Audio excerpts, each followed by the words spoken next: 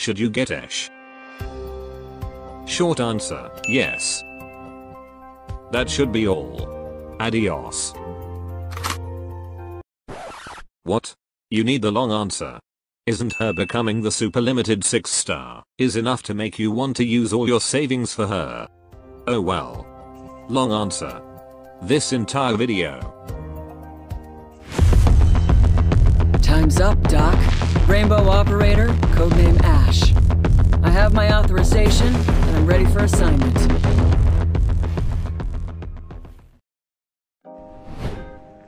Ash is a 6-star rapid-fire sniper from Rainbow Six. A strict operator, and apparently from FBI. So make sure you don't do any war crime around her. Ash will become the 3rd rapid-fire sniper, besides Exia and Arkito. Her general stats is almost the same like other 6-star rapid-fire sniper. Having a quick attack speed, and a good source for DPS. And yeah, her hitbox in this game is normal. Moving on to her talents.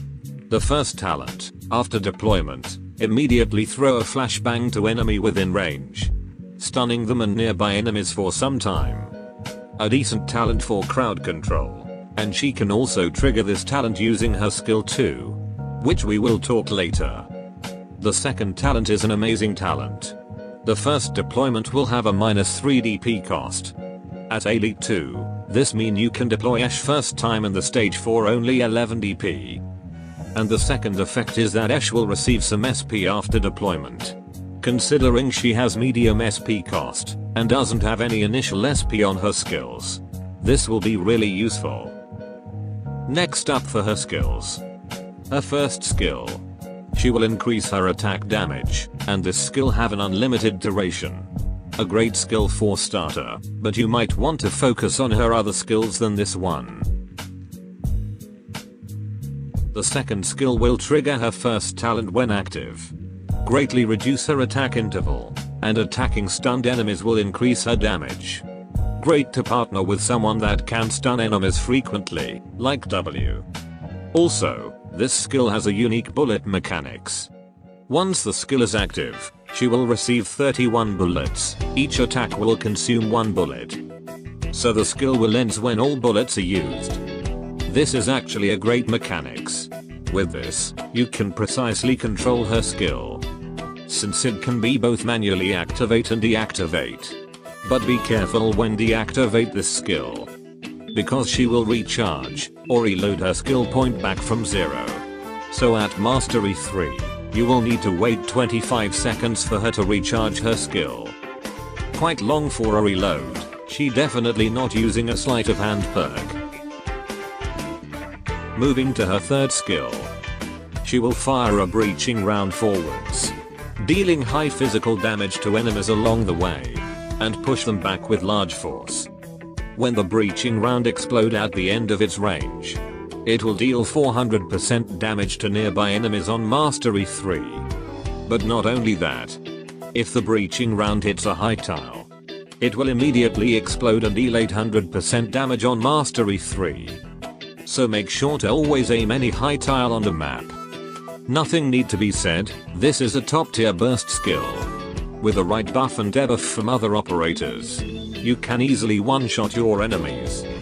But remember, you can only activate this skill twice per deployment. Next for her base skills.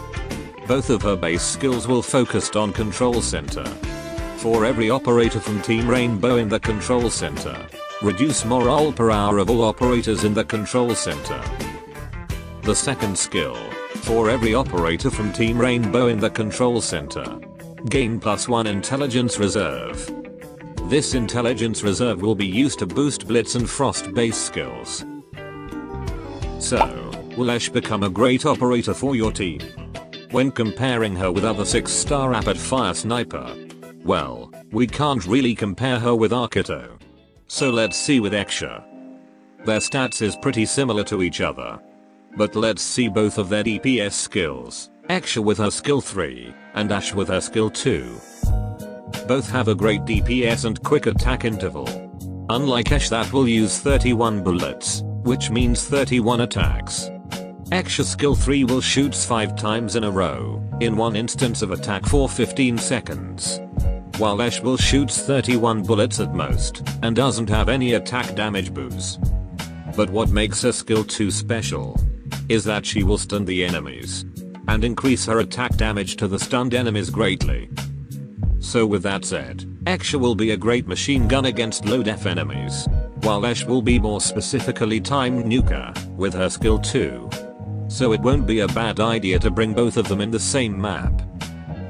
And regarding Ash skills, her skill 1 is a great skill for starter, but you might don't want to depends on it. Her skill 2 is a great DPS source. Prioritize to mastery 3 this skill first, to reduce her SP cost and increase her damage. The skill 3 is a great burst skill with a shift mechanic. It will be a great skill to fight a boss type enemy, and make sure to always aim for that high tile. So overall, she is a great sniper to have, especially since she is limited. That should be all. Grab your wallet, we're about to hire an FBI operator. Adios.